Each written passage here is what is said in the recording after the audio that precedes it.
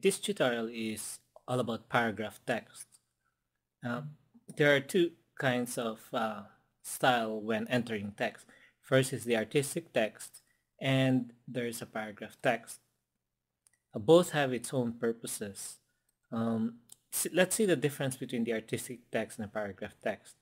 I have two columns here, and the first column is artistic text, and the second one in the right side is the paragraph text.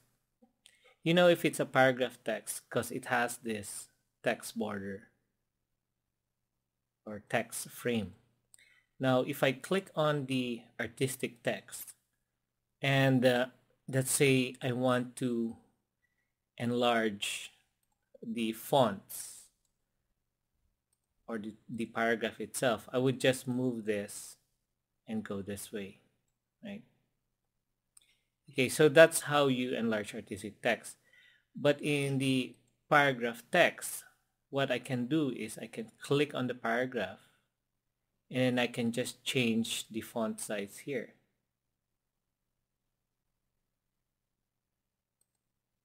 The text frame stays the same, but it fits into the text frame. Unlike the artistic text, it goes over.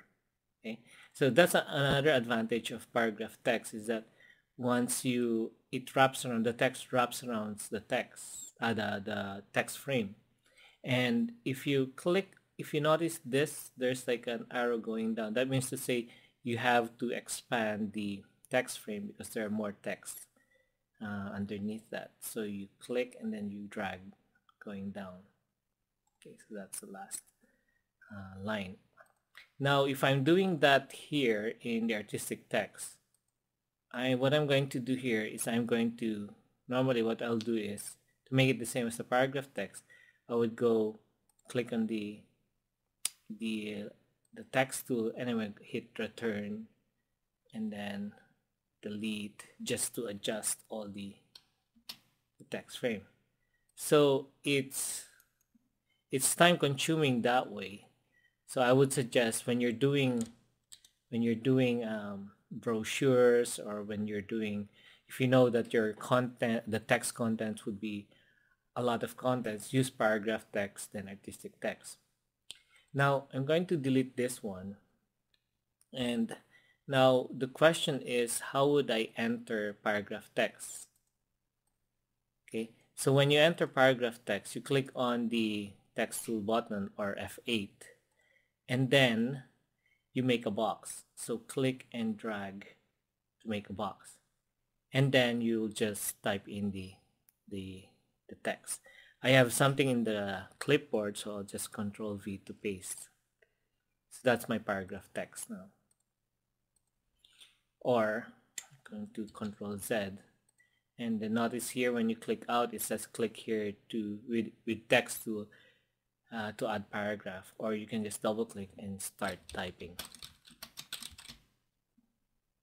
Okay, I'm just going to go undo, so that's Control Z to undo. So I'm going to do it again, so click on the text tool and then Control V. Now there's also an option here which is really good. It's when you want to fit the paragraph text to the frame, okay, to the text frame. So what you're going to do is you click on text, you go to paragraph text frame, and then fit text to frame. So what it's going to do, it's going to adjust to the font size to fit to the frame. Now let's go to text alignment in paragraph text. Just going to zoom in here and let's see. So when you click on the paragraph text, you're going to have this property bar which will show you all the options that you can do with the paragraph text. Now the alignment would be in this portion here. Let's say the default is left alignment, and if you want to go center, that's center, and you want to go right, you want to go full justify.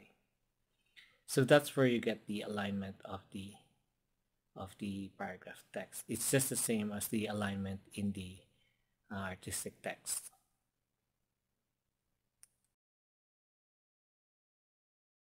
Now, when you're making brochures, you're going to have columns of paragraphs, and I'm going to show you how to link text frames. If you notice here, I've got two frames, but it's linked together. You know if it's linked together because you've got this arrow here. That means to say that it's linked together. Now, first I'm going to delete this text frame, and I'm going to create paragraph text. So click there. That's my first text frame, and this is my second text frame. Okay, so what I'm just going to click here and then Control V for paste. I'm just going to make Control V again just to make it overflow. So you know it's overflow because of that arrow there. Now what I'm going to do, I'm just going to link these two paragraph text frames so that the text here will flow to this text frame. So here's what you're gonna do. The order of how you select the frame is important here. So when you want to link this frame to this frame, you have to click on this frame first before this one. So the last frame would be the first text that would flow. Okay, so this first and then this. So you click and then hold on Shift and click this one. And then you go to text, click on paragraph text frame and click on link. There. So you notice now it flows to the second column. And if I move this one, it would still link it. See that arrow there? And of course you can always resize this if you want, or you can even click on text, paragraph text frame, fit text to frame. Okay. Now how do we unlink a linked text frame? So you know this one's is linked because of the arrow there. Okay, so if you want to unlink these text frames, so you click on the first one and then hold on Shift and click on the second one, and you go to text, paragraph text frame, and unlink. Okay, so when you unlink that, it's not linked together, so when I move this, make it smaller, it overflows this way and it doesn't overflow in the next column. Now we'll talk about fitting text to a shape. So in here you notice that the text flows to a shape. Okay, so how do we do that? So I'm gonna delete that first, delete this one too. Okay, let's start from doing a circle, an ellipse. Okay, and then that's my shape, and I'm gonna put my text into that shape or container. So I go to my text tool and make sure that once you click on the edge of the object, you don't choose, you have to move it inside and make sure that, I don't know if you see it, but I can see there's like AB, you know, that's like a boxed frame. Okay, that means to say you can put in the text inside. Control V, and that's how you do it.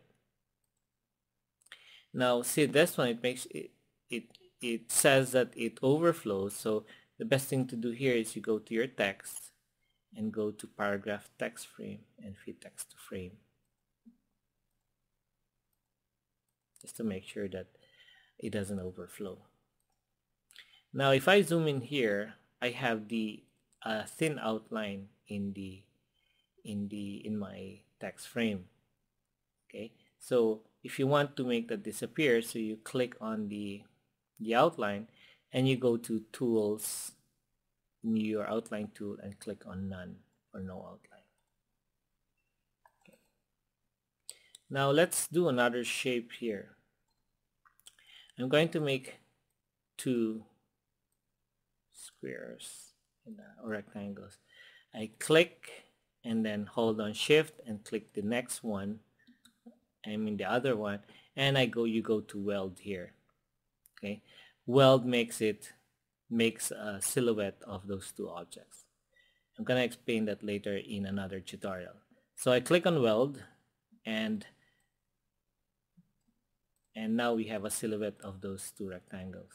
Okay, so now click on the text tool and make sure to go inside and make sure you choose this one, which has A and B.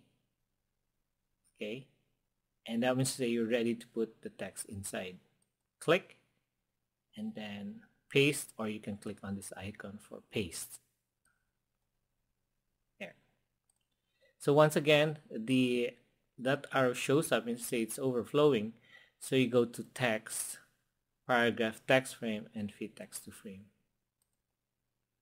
And then to remove the outline, so you click on the outline and you click on your outline tool and click on none.